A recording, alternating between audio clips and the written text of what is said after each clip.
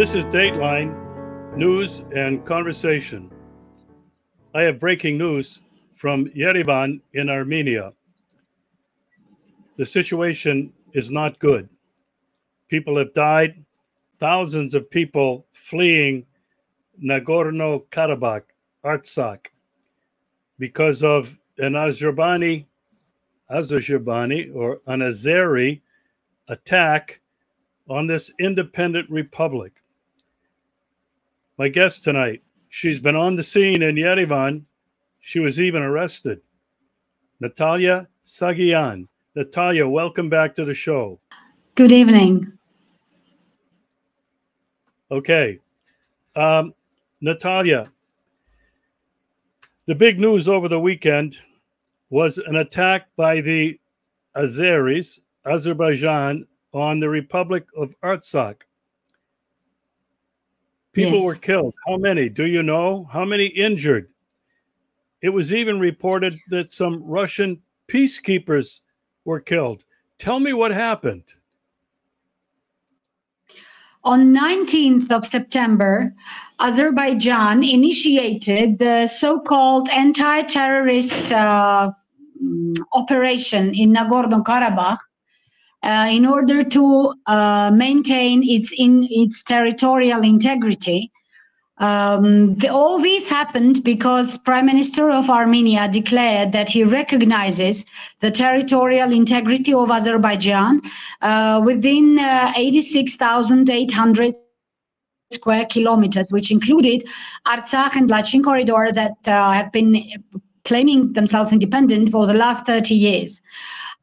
Because the independence was declared by a referendum, and independence was declared from the Soviet Union, even before Soviet Azerbaijan declared its independence from the Soviet Union. So as a matter of fact, Artsakh has never been a part of Azerbaijan that we have now. So they have unleashed this anti-terrorist operation. The hypocrisy of all these was that they used the same narrative that the Russian Federation officials are using regarding the special military operation in Ukraine. And this definitely was just yet another trap for the Russian Federation because no arguments were valid anymore. Because Azerbaijan said, I have to maintain my territorial integrity, and there are separatists and terrorists of Armenian origin there who are not allowing me to establish my constitutional law in the region of Karabakh, as they call it. So it all ended up really badly because they attacked people in the villages at the border of Artsakh, between Artsakh and Azerbaijan. Small villages were targeted first. At the moment, we only know about 100, or a little over 100 casualties. I mean, the bodies that have been found, among them 4 civilians, among which are 2 children, which is a terrible, it's a tragedy. Of course, many people are missing. Many families have been split, and parents cannot find their children, relatives cannot find each other. So it's a total chaos in Artsakh now. For the first 2 days, on the 20th and the 21st, the border was closed.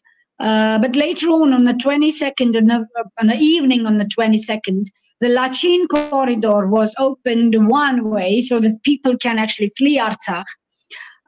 We have received an information at 5 o'clock p.m. Armenian time that 6,650 people already left Artsakh and were moved to Armenia. All those who have relatives in Armenia go to their relatives.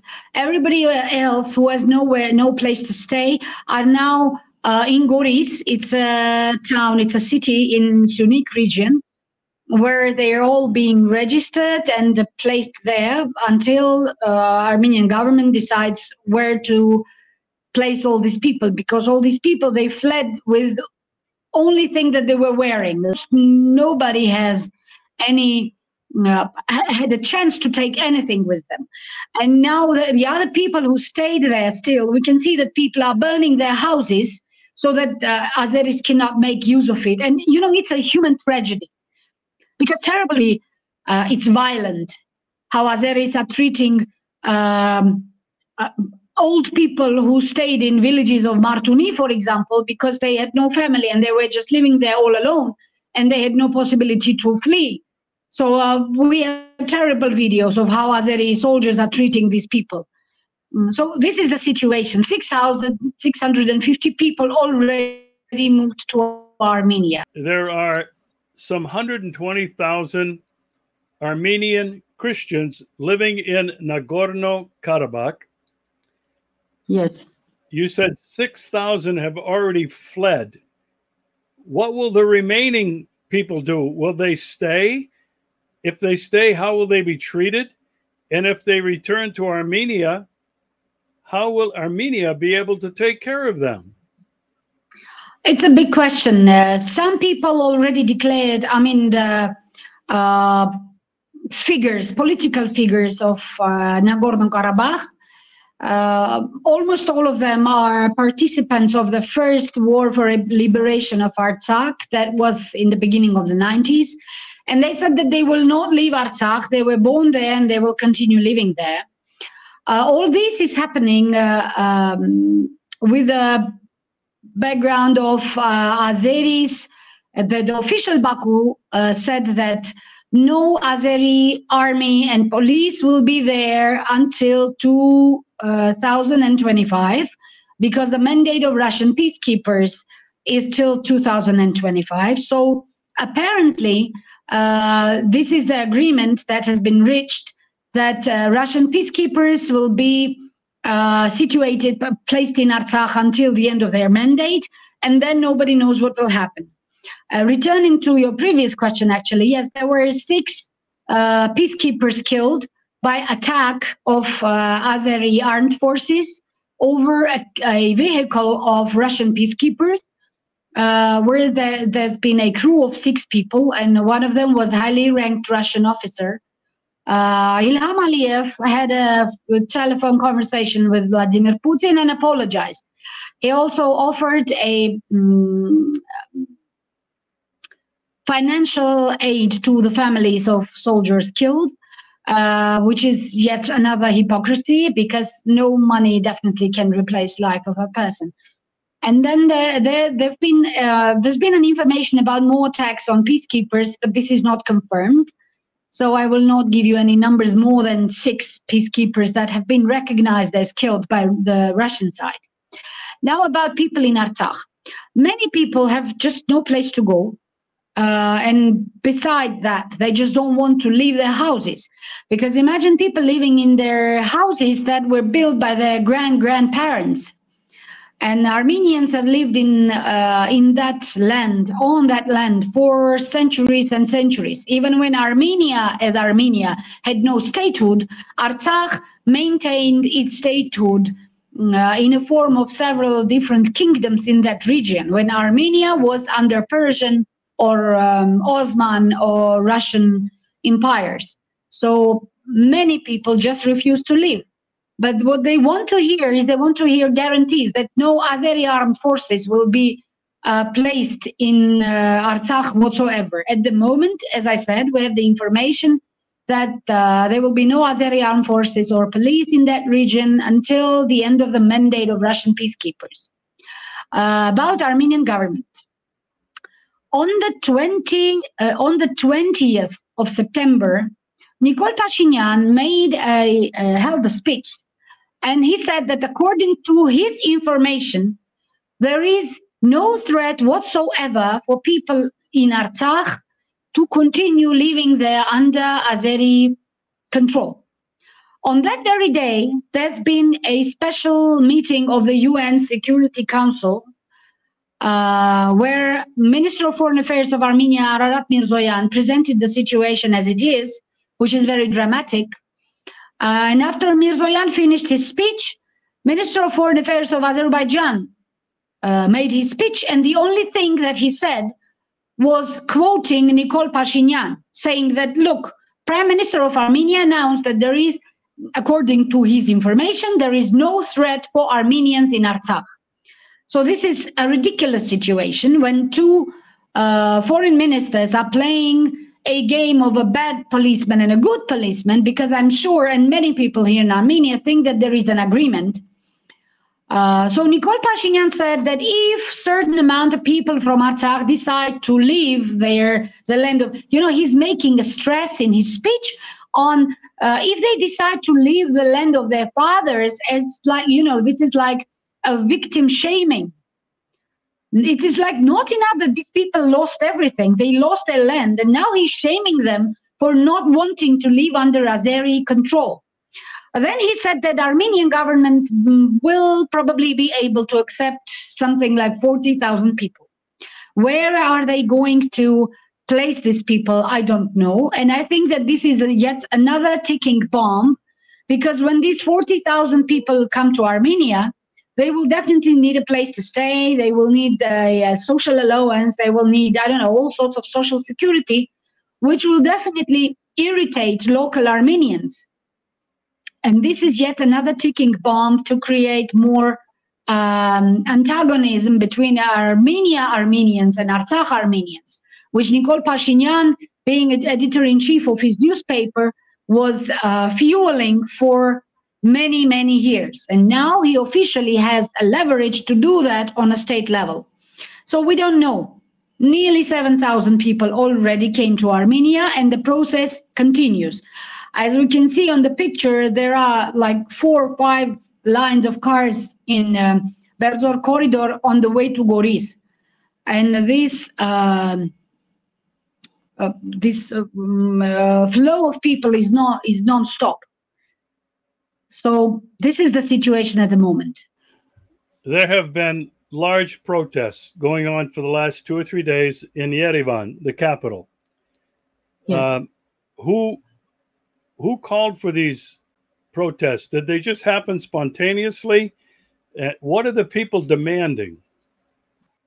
The first protest was a truly spontaneous protest on the 19th, when we received first information about this attack on Artsakh. People started gathering at the government building, and this was truly spontaneous. And there were so many people, like over 10 to 20,000 people that gathered within 2 hours. And then the opposition members also joined the protests later in the evening of the 19th. And I was very surprised to see the people from both camps, pro-Western and pro-Russian, and also people who are somewhere in the middle, saying that we want interest of Armenia to be first. So this is, we can see the unity of people, and they're all, at first, on the 19th and on the 20th, the major demand was for Armenia to take action on protecting Artsakh. But when Nikol Pashinyan made his statement on the 20th, and it became clear that he said that Armenia will not engage. This is the direct text that he pronounced. He said that certain forces outside Armenia and the fifth column inside Armenia want to push Armenia to engage in a full-scale war against Azerbaijan by defending Artsakh. Armenia will not engage. This is what he said. So basically, he abandoned Artsakh completely and allowed, as such, allowed Azerbaijan to unleash the ethnic cleansing, which is actually happening now, because this is what is going on. If people are fleeing their homeland, even if it's not under a threat of use of arm or use of force, it is still ethnic cleansing. Today, since the 21st, 22nd, and so on, the opposition protests are demanding resignation of Nikol Pashinyan.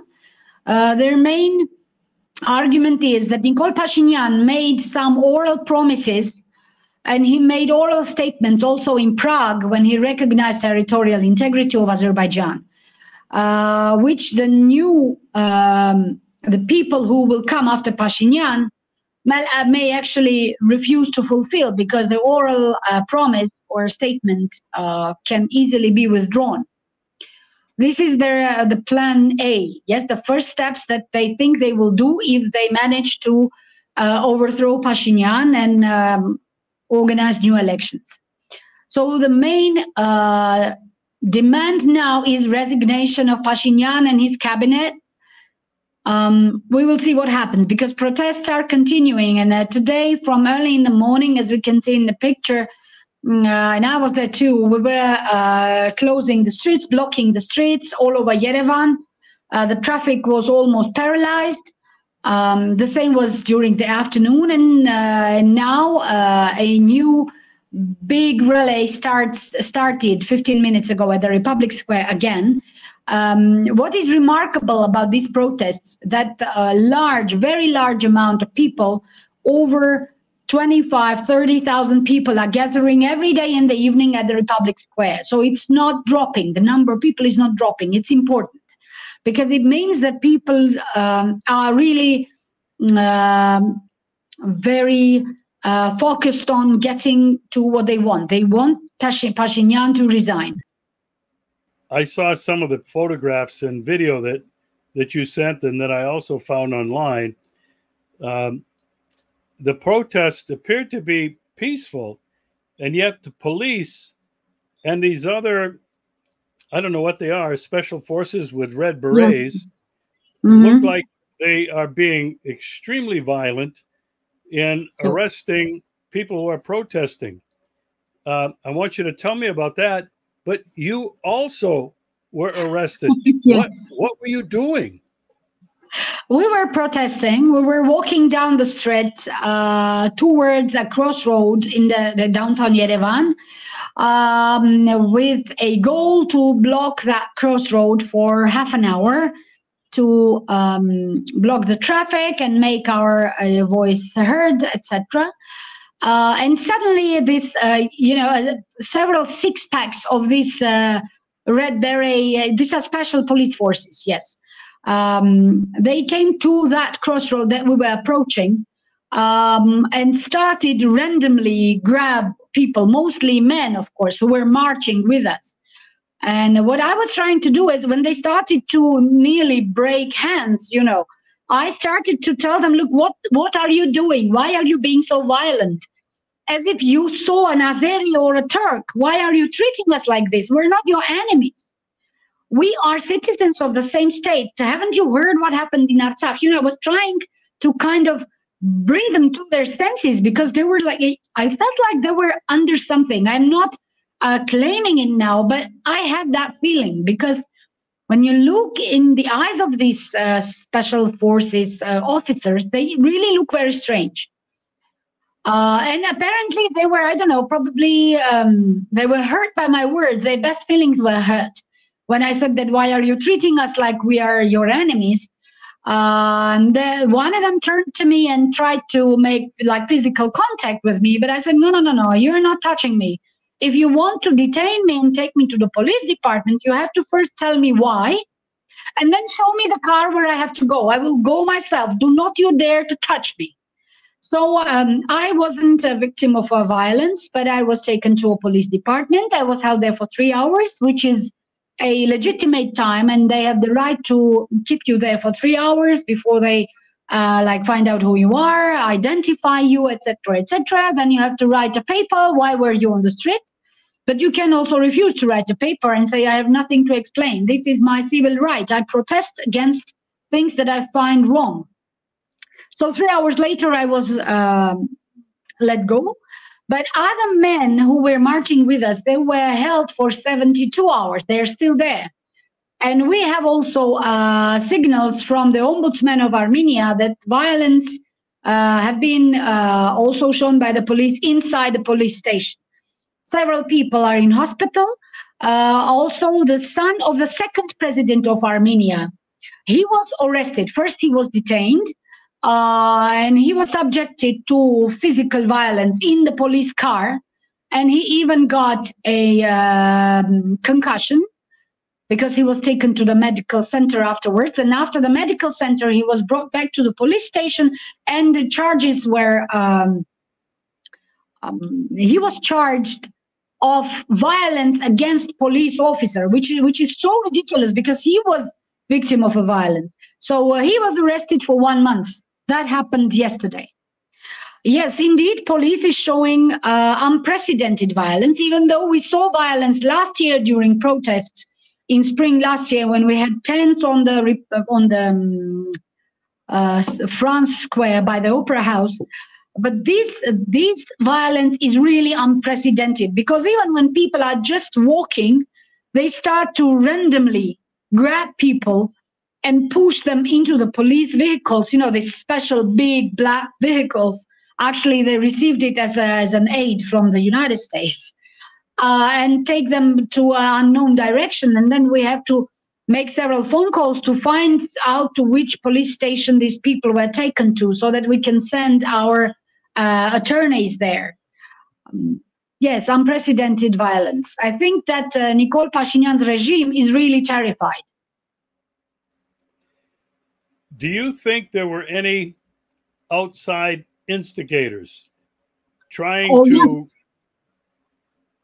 Yes. What were they like? What kind of people were they? We have identified, first of all, several.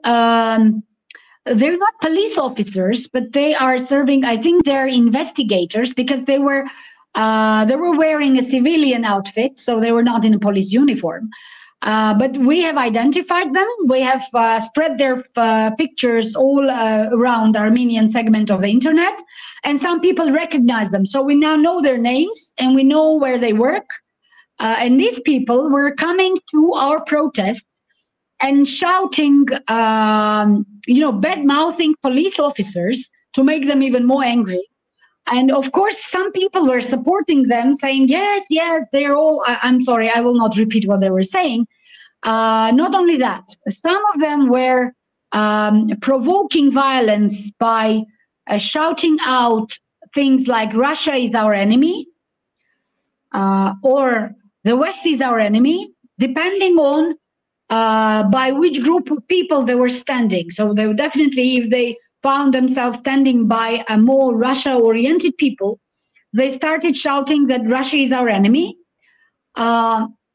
firing a reaction, as we can expect, yes? And when they started fighting between each other, police forces immediately attacked them all, grabbed them all, and took them all to the police department.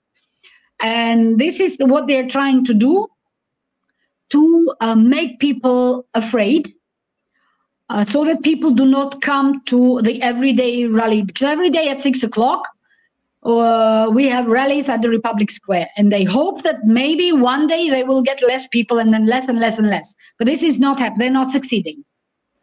Okay.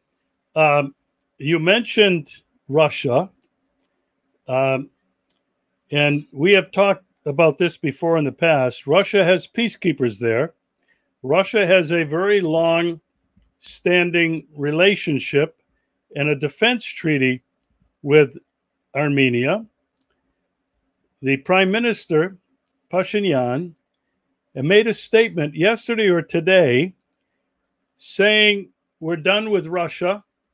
Russia has not done enough to protect us.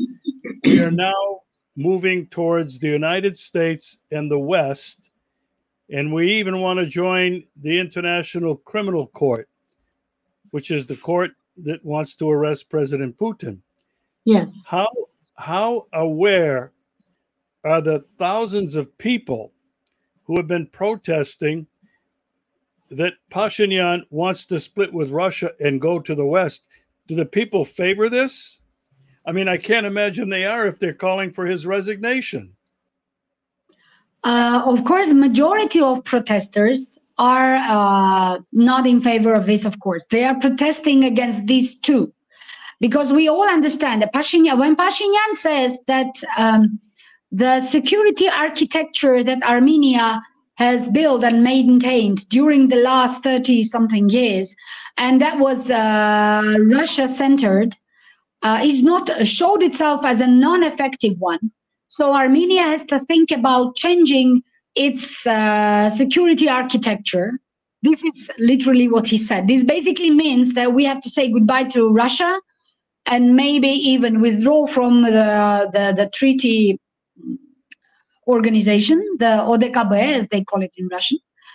and probably turn towards NATO. But the thing is that nobody is waiting for Armenia in the NATO. We never received any, I don't know, we didn't apply and we never received any invitation or even an implication that we may apply, because Armenia needs to fall into certain standards before it can even apply. So this is a, this is a utopia. Of course, it's not going to happen.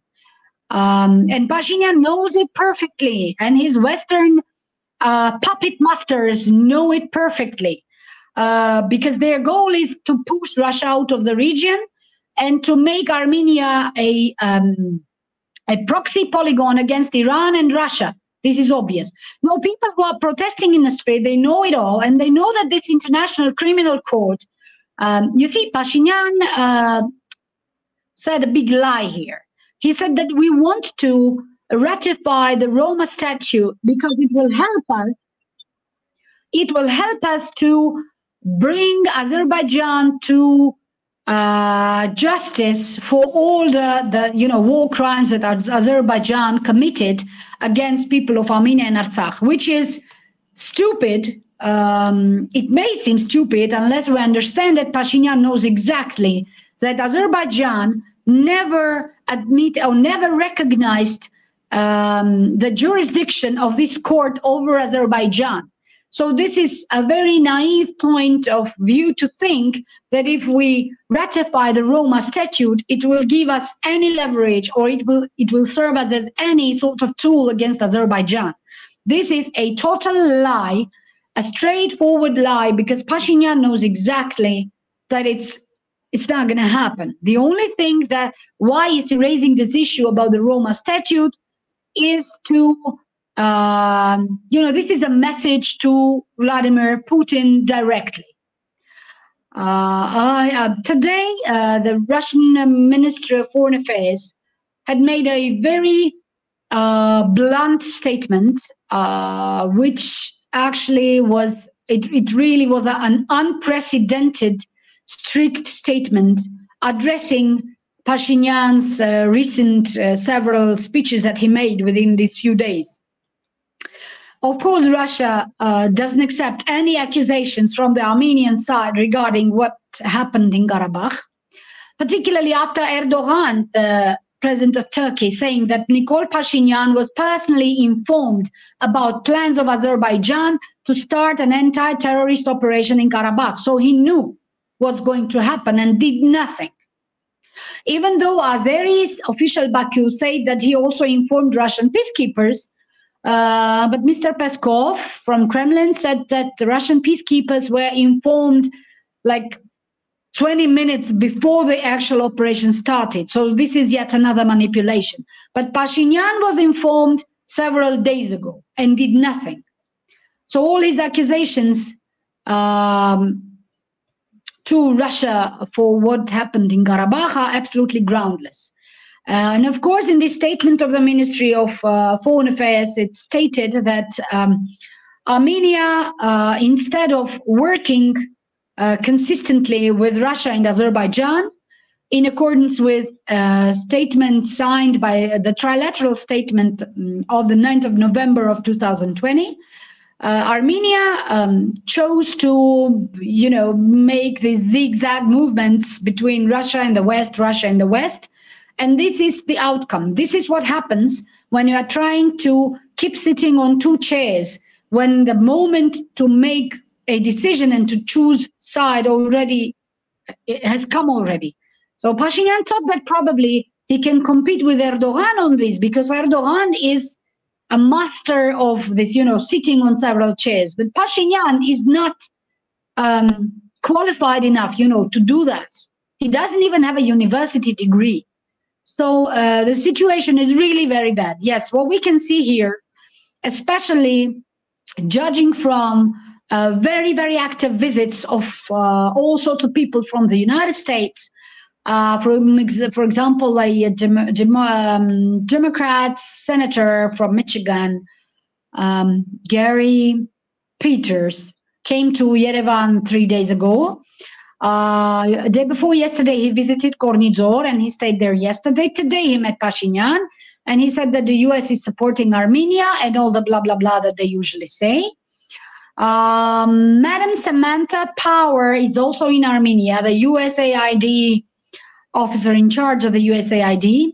And Madam Yuri Kim is also in Armenia. She is a highly ranked State Department official who has actually served as an ambassador of the US in Albania, which is also, I think, a remarkable detail.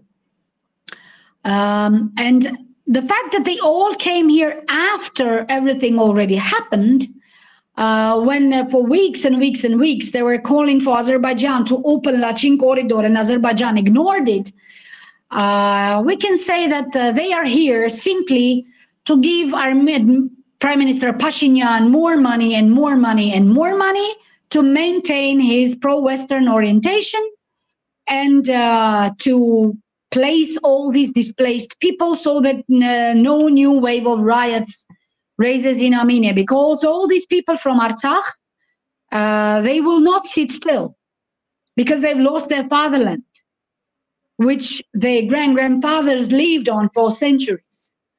And just because one traitor, as Pashinyan is, they have lost their fatherland. So Pashinyan is very afraid of all these people coming to Armenia. Now, I'm sure that what he wants from the West, he also wants a lot of money to probably build, I don't know, temporary shelters for these people, or to provide them with all sorts of support so that they do not protest against him. This is all I can say at the moment, because I don't know what are Samantha Powers and the other lady talking about with Pashinyan. No information about it so far. Okay. You mentioned Turkey. Mm-hmm. Turkey has been supporting and encouraging Azerbaijan to take back Nagorno Karabakh. Mm-hmm. Turkey is not the only country involved. You and I have talked about this before. Israel is involved because Iran is involved and Russia is involved. This is kind of a very intricate and I think dangerous combination that could soon explode. Are any people concerned about this in Armenia? Because I am. What I see happening is the United States is behind all of this. Yes. We've talked about this before with their soft power and their hard power. They are behind the trouble in Georgia, the Republic of Georgia. They are behind right now, close to war, in Serbia and Kosovo. On top of that, they're in Ukraine and in the Taiwan Straits. So what we're seeing is these same players are creating chaos, conflict, and really death wherever they go. Are people aware of this? I know you are, but those thousands of people that are coming out and protesting, are they aware of who these global players are? Here we have a situation which is not so good, because the US had sponsored mass media for decades in Armenia. So they have their pocket mass media, which is spreading all sorts of pro-Western, pro-US information everywhere. From every, from every device, you can hear 85, 90% pro-US, pro-Western information, and very little serious analysis that would show that who are our true allies and friends. Turkey, being a NATO member state and being very much dependent on its Western allies, because Turkey is allowed to do many things because it serves as a tool to do the dirty job for NATO and for the collective West, anywhere they need the dirty job to be done. This is why the West is tolerating Turks having occupied Cyprus, half of the Cyprus, since 1974. This is why the West is tolerating Turkey doing things that it does in Syria, in Iraq, in Libya, and anywhere Turks poke their noses to. So, yes, indeed, Turkey supports Azerbaijan all along the way because they say we are one nation, two states. The major goal, the paradigm, we can say, of Erdogan in the South Caucasus is to push Russia out to gain control over the South Caucasus because through this, he will allow its ally Israel to base in the South Caucasus and start provoking Iran. Because the West as such, a collective West, has two major goals here: to push Russia out of the region and to start actions against Iran. And now they are in a hurry because I think they see that Iran is building up new healthy relationship with the Arab world, with Syria, even with Yemen and with Egypt and many other countries southwards from Iran to secure its south borders. And as we can see on the map that I've sent you, Turkey and Azerbaijan want to break through 3 corridors through the territory of Armenia to connect mainland Azerbaijan with an exclave of Nakhichevan, which is also part of Azerbaijan, but it doesn't have a land border with Azerbaijan. Only one little part of border with Turkey, which was previously Iran, but Iran and Turkey exchanged territories. Iran gained control over 2 little islands in the Persian Gulf that belonged to Turkey, and Turkey got this very, very small strip of land that would serve to as a border between Turkey and Nakhichevan.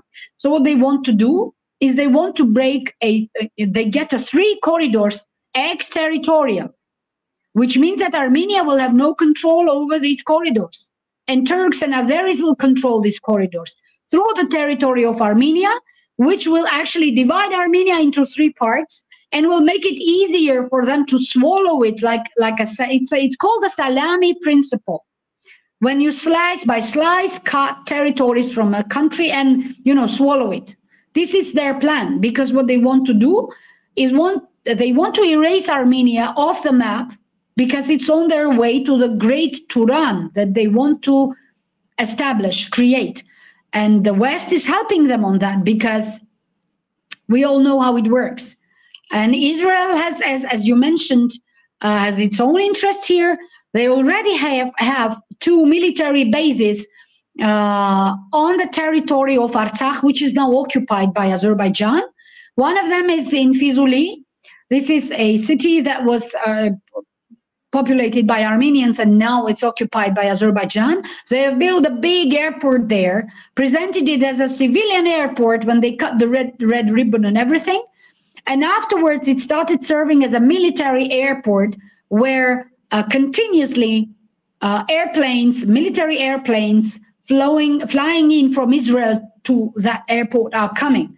And there is an Israeli military base where Israelis are located, and they're monitoring Iran from there. What is also disturbing Iran very much is the EU observer mission that Pashinyan allowed to come to Armenia, and now they have 2 headquarters, one in Sunik, which is a region that borders with Iran directly, and one in Yerevan. This is a region that borders with Nakhichevan. What is this EU mission doing in Armenia? Nobody knows, because so many attacks were from Azerbaijan to Armenian territory during this last month. And strangely, these EU observers never witnessed anything. And this happened because they report about their routes to official Baku beforehand. So Baku knows where to strike, where there are no European observers there. But this is not really EU mission, because now they have already Canadians, representatives from Canada. So this is just a Western a group of Westerners, and almost all of them have military background, so they're not just people from the street, they're not diplomats. They're all former military officials who are now stationed in 2 headquarters in south of Armenia, one at the border with Iran and one at the border with Nakhichevan. This is definitely not just an accident. So if these 3 corridors happen because of these hostile narratives that we hear from Erdogan, for example, several days ago, when Erdogan made a speech at the UN, he said that the corridor is a matter of several months. A day before yesterday in the morning, Minister of Foreign Affairs of Turkey said that the corridor is a matter of days. When we have such shift in narratives, this is not just a coincidence. This is not an accident. These people don't say a word without a reason. So this means, and today Erdogan is visiting Nakhichevan. He is now in Nakhichevan. So, and we know from legitimate sources, and Turkey is not hiding it, that they have accumulated significant military force on the border of Nakhichevan and Armenia. Mostly tanks. Tanks will not go to south of Armenia to climb mountains. Tanks use roads. And roads from there lead directly to Yerevan. So if a tank moves with a speed 60 kilometers per hour from Yerevan, which is a border city with Nakhichevan, there are 60 kilometers. I think no comment on that yet. Yeah. It's a very tense situation. And, you know, I'd like to know from you, who you've been on the street every day, every night.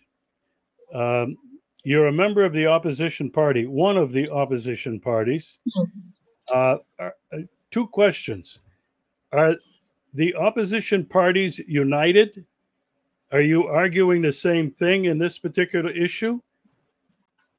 Yes, we are arguing the same thing, but I wouldn't say that the opposition is united. Opposition party has its own recipe on how to deal with Pashinyan. One part of them want to impeach him, which is nearly impossible with the parliament that we have today, because the Pashinyan's party has a constitutional majority. And to impeach him, we need to first have a candidate for a vice president and certain number of votes, which opposition doesn't have in the parliament. So this is an utopia. And the other part of the opposition is more radical, and they say that if Pashinyan took power by breaking to the state radio building, breaking into the government building, breaking into the National Assembly, the parliament building, then the only way to overthrow him is through that. But this will probably not be a very legitimate way to do that. The third part of the opposition thinks that unless there is a consensus outside Armenia about overthrowing Pashinyan or replacing him with somebody else, no political process can succeed in Armenia, especially when the population underneath these processes is very divided. Because we hear all these nice speeches from Washington, how Bob Menendez is saying, oh, poor people of Artsakh, we have to help them. Macron is on the other hand, the president of France is saying, we stand by Armenian nation and no sanctions against Azerbaijan at the same time. But all these pro-Western quotes are being spread so widely by the Western financed mass media that people are expecting something which is never going to happen. The West has never helped Armenia. Exactly the same thing happened 100 years ago during this Bolshevik revolution in Russia, when Armenia was given certain promises by the trilateral union of US, France, and UK, that they will help Armenia to maintain lands that Russian Imperial Army liberated from Turkey. And at the same time, when we were given these promises, the Bolshevik Revolution happened. So the Bolsheviks came to Azerbaijan, and Azerbaijan was Sovietized before Armenia was. And when Armenia was still considering, because we received these nice promises from the West, we were hesitating. This is how Karabakh appeared to be a part of Azerbaijan, because Armenia hesitated because of these nice promises. But they didn't send us one single bullet. And we lost a huge territory of 40,000 square kilometers and entered Soviet Union with 29.8 thousand square kilometers. Same thing is happening now. We didn't see one single bullet. We don't need your promises. Give us one bullet and we will know that you truly support us. But this is not going to happen. Unfortunately, today we're fighting a hybrid war, which is on the ground, is driven by information. When Russia is not really using any of soft power tools to do this. And this segment, which is more, I wouldn't say we're pro-Russian, but we understand that Armenian interests today in South Caucasus coincide with interests of Russia in South Caucasus.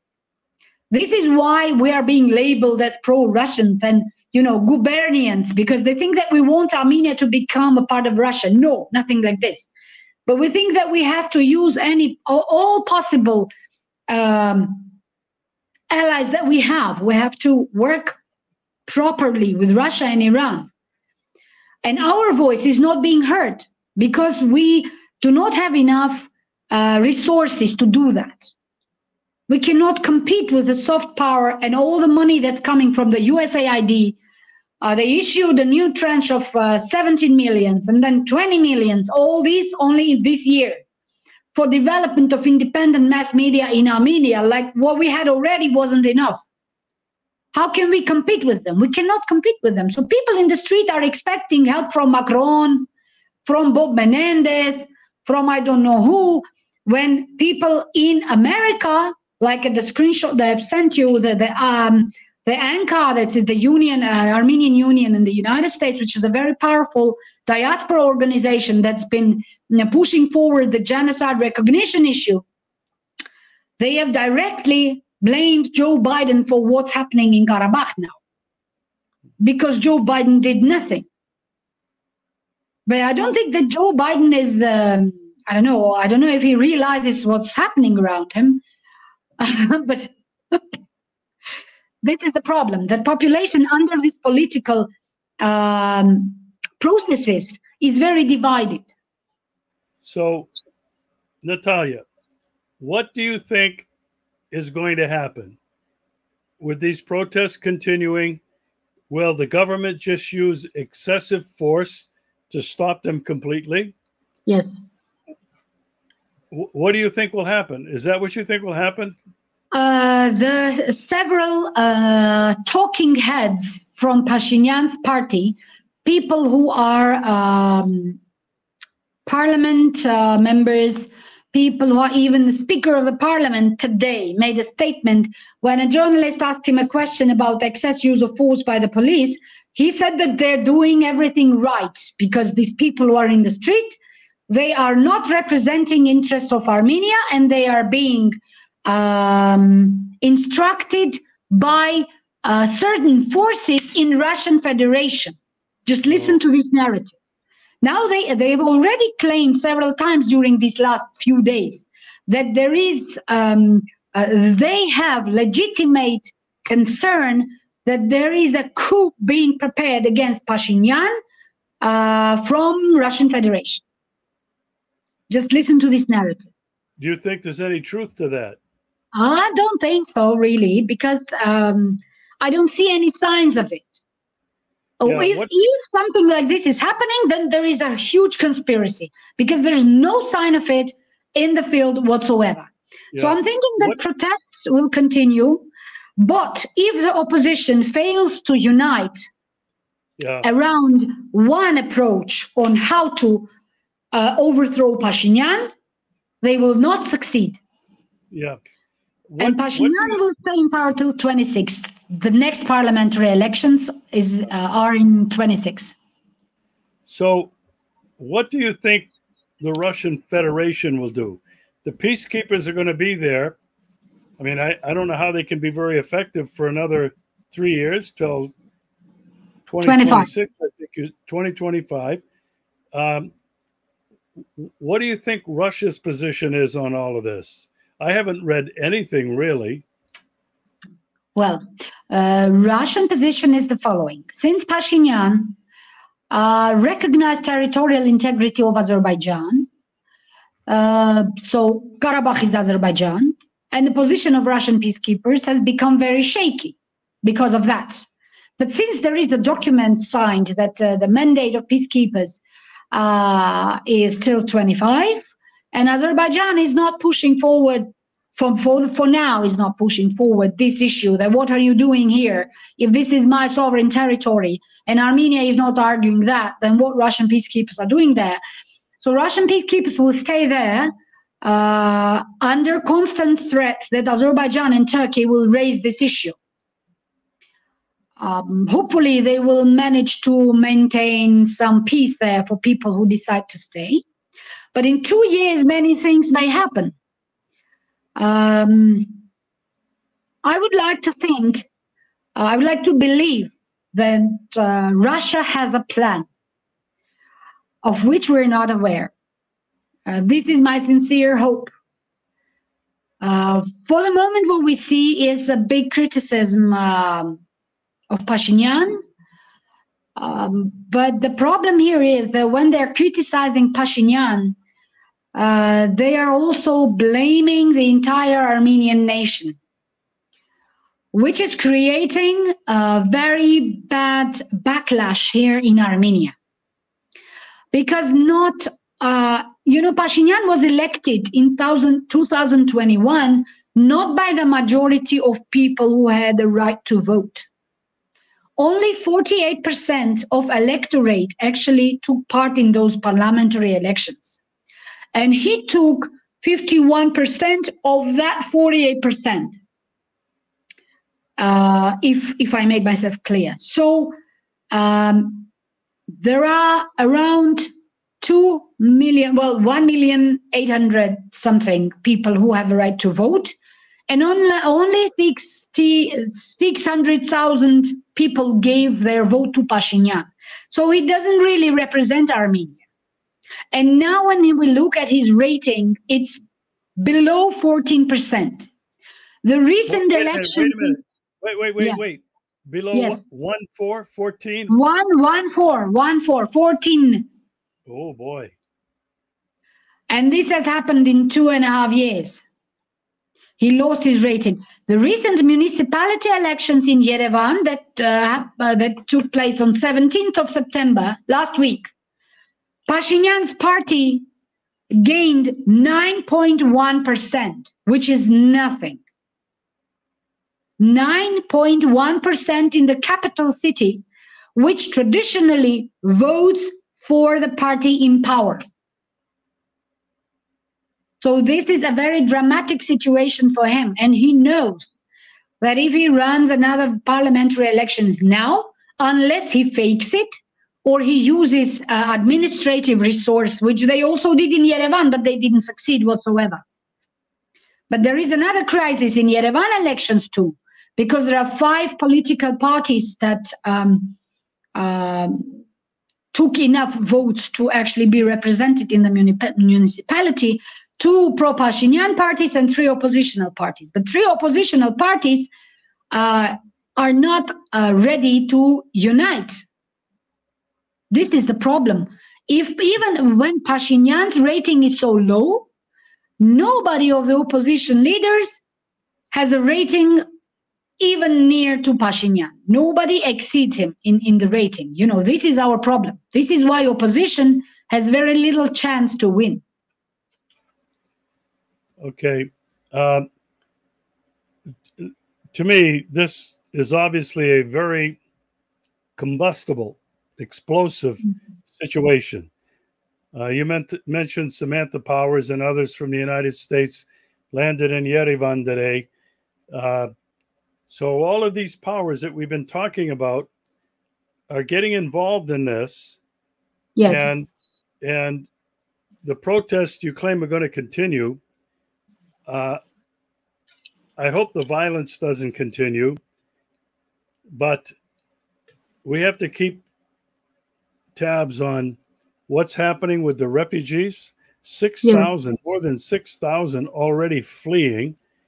You know, that still leaves over 112,000 somewhat people who are still there. How many more of them will leave? I mean, this could create an enormous humanitarian crisis beyond what already existed in Nagorno Karabakh. Yes. Natalia, I can't thank you enough. We've been in contact every day. And I hope that if there's anything big that happens, we can bring you back for a special report. Yes, with pleasure, of course. It's important for the world to know what's happening.